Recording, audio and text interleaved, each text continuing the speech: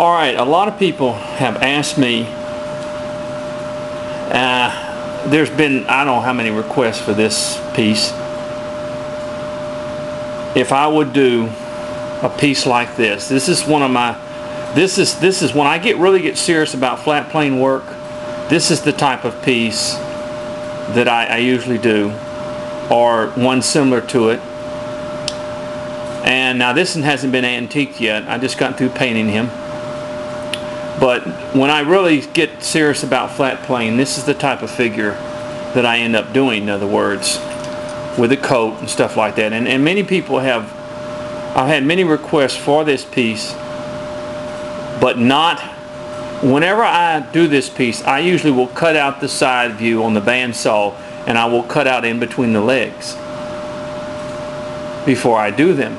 Like most more advanced carvers that have the equipment and stuff like that, like a bandsaw and stuff. But a lot of people do not have bandsaws. And I've been asked, I don't know how many times, to carve what I carve, one of these type of flat plane figures, and show you without cutting it out with a bandsaw, because they don't have a bandsaw just out of a block of wood.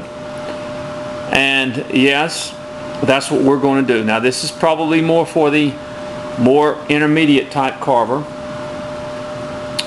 but I have agreed to do this. And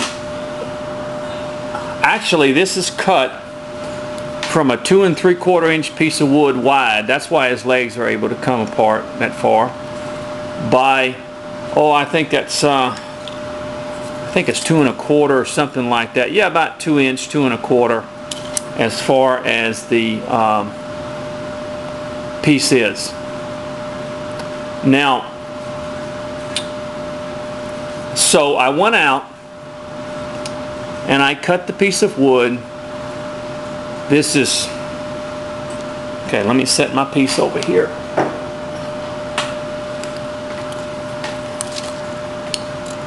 This is 2 3/4 by 2 1/4.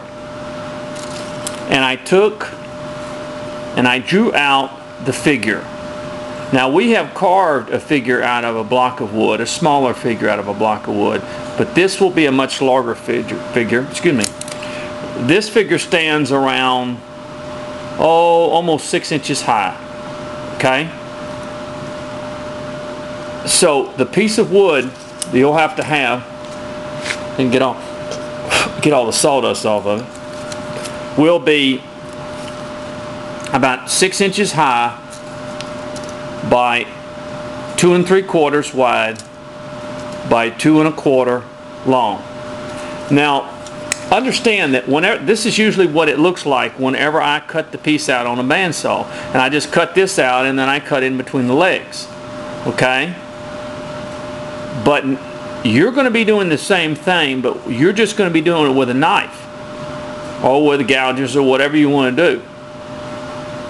And that's the difference, see. I have basically the form that it is cut out, in other words. But what we're going to do, we're going to take the knife and we're going to remove all of this. It will take a lot longer, I admit that. But one of the things we want to do first is, like from the bottom here, measure up where the tip of this coat comes, which is a 1 1/4, and come over here and come up 1 1/4. Okay? And I'm going to mark that there. Okay? And we're going to mark that in here. Okay? And then from that point, we're just going to kind of draw a long line across there where that's going to be, where the tip of the bottom of the coat is. Okay? Alright. Okay. Now, let me get my materials here, which is my knife.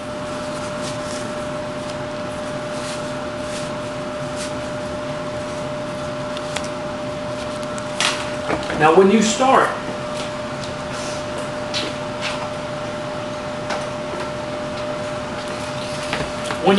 a figure like this,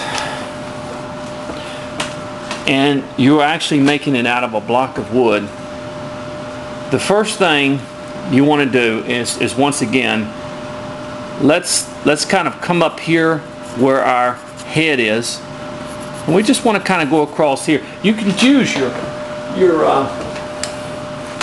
I have the pattern, so if you, which from the top we're coming down about 1.5 inches. So all you have to do is come over here, put this knife down so I don't cut myself. 1.5 inches over here. And you draw a little line, so that from that line to that line is going to be your head, where your head is.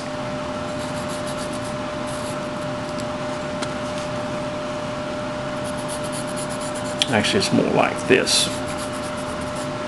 Okay. So, what I like to do when I'm having to carve something like this is immediately start off with the head, or removing, sort of removing this area in here.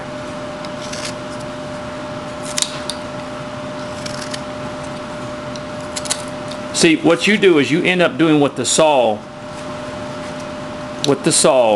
would do, and that's what a lot of people don't have. I know they don't have a bandsaw. So basically what you're doing is you're just removing a whole lot of wood. And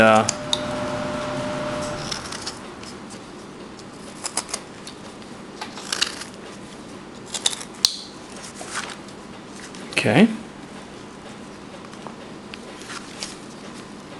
I'm going to draw my knife across there.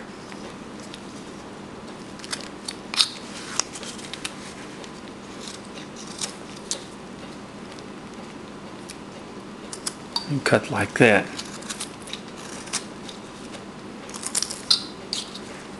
There you go.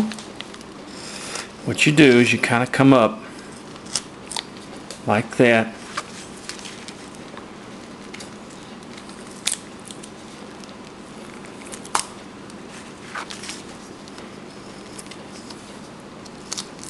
Now if you use a lot of gouges, you can use the gouge, but I'm basically going to use a knife.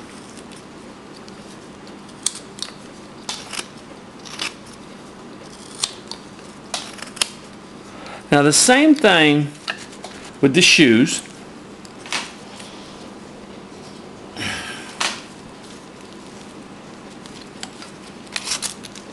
If we measure the shoes, they come up about from the bottom, 3/4. So we're going to measure up about 3/4 here, and we're going to make a mark there. So from the shoes, we're just going to kind of run across here just like this. See? Give us a general idea. It doesn't have to be perfect. That way we can go down and we can remove the wood. Now the reason it's so much wider is because on these specific, if you look at this carving right here, there's quite a bit of room between the feet. There's quite a bit of room in here, okay? And I like that style. I like the way that looks. Okay. So we're going to take some wood off.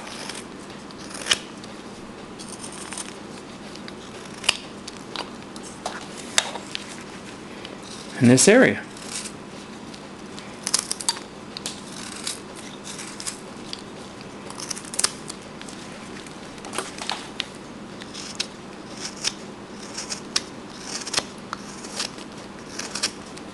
Kind of following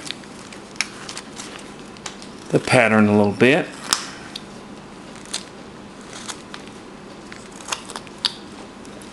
Getting a general idea, right? Like in here.